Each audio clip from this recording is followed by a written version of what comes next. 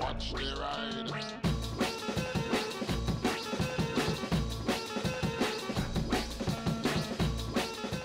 Hey everybody, hope you're all doing alright out there. So, motorcycle brakes and specifically ABS. I'm sure you know how ABS kind of works, but do you know exactly how ABS works? Well, by the end of this video, you will know.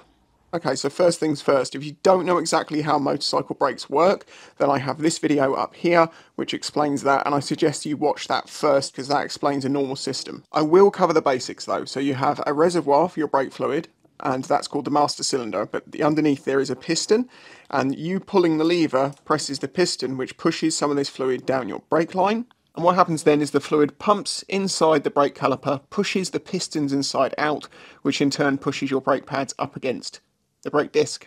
On a non-ABS bike like this, if I pull that brake lever too hard, the front wheel will lock, and that's where ABS comes in, anti-lock brakes. The way you can recognise a bike with anti-lock brakes is that ring.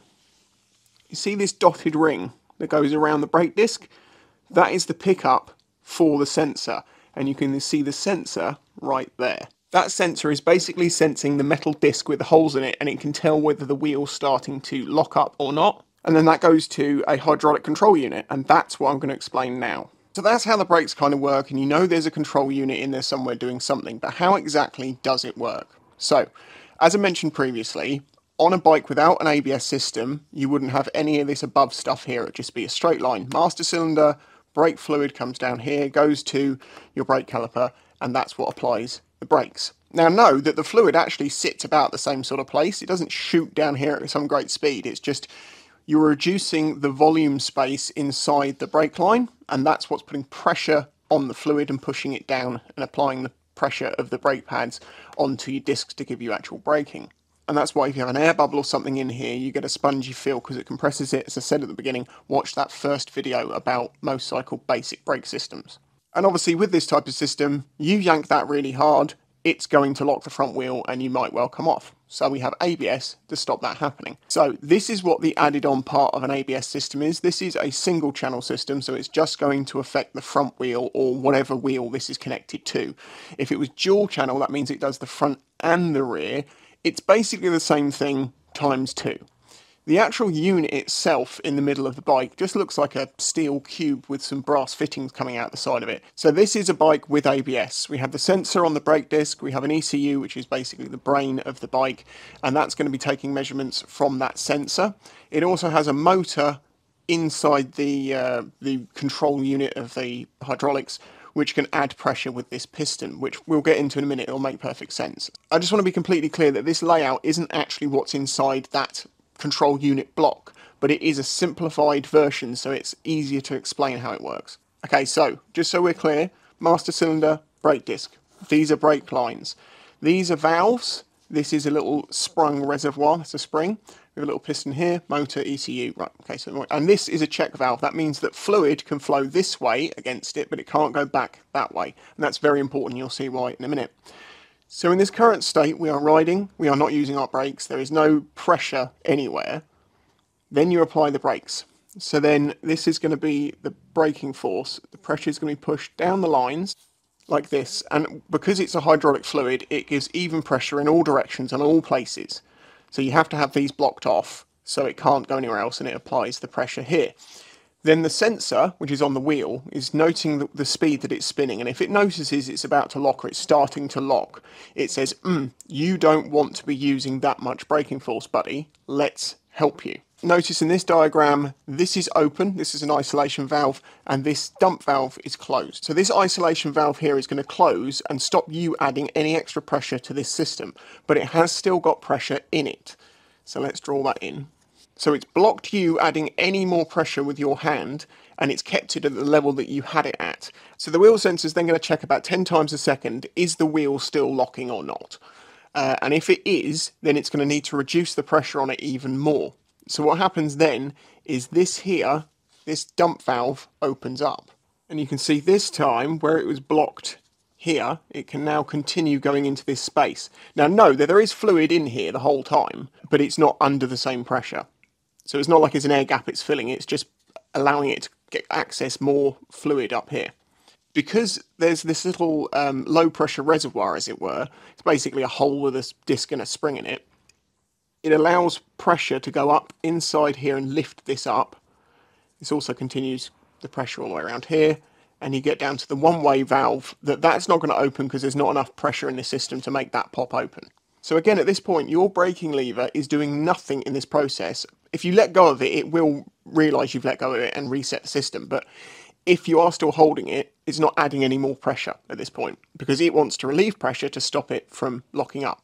So once it's relieved the pressure by putting some fluid up in here, it goes, has the wheel stopped locking? Yes, it has. Okay, great. Well, I'd like to give braking force back to the person riding the bike. But the problem is, remember, that this is about a volumetric space. If you open this up here, this whole thing is a lot bigger than it used to be. You've got extra volume up here, which means your lever is going to sink to the grip. So it can't do that. So it needs to repressurize the line before it can allow you to get braking again. So the dump valve closes, and at the same time, a motor kicks in and it starts pushing a piston down a tube, which pressurizes oil. It basically takes it from this loop, which is under the pressure of this spring, and then it forces it down inside this tube at a much higher pressure, which will go through the one-way check valve. And as you can see, that's now adding pressure into the main brake line, which is actually affecting your brakes. As it does that repeatedly, it will reduce the fluid in the reservoir to the point that this is empty, this is pressurized enough to release the isolation valve. And if we then switch back to page 1, you'll see we are now back to the state of you are under control braking, and it's going to check to see if the wheel's going to lock. And it goes through those 4 steps 10 times a second roughly, something like that. I'm sure there's a lot of you who've watched this video who knew what ABS was, knew that it went in your hand, but didn't actually understand why it did that. Hopefully you do now, and if you did, leave a like on the video, I'd appreciate it. If you're still in question, I'm going to run through this again in a much more simplified, fast version. You are braking, all of the force is going to the wheel. The ECU is checking the sensor on the wheel. It says, we're starting to lock up, that's not good.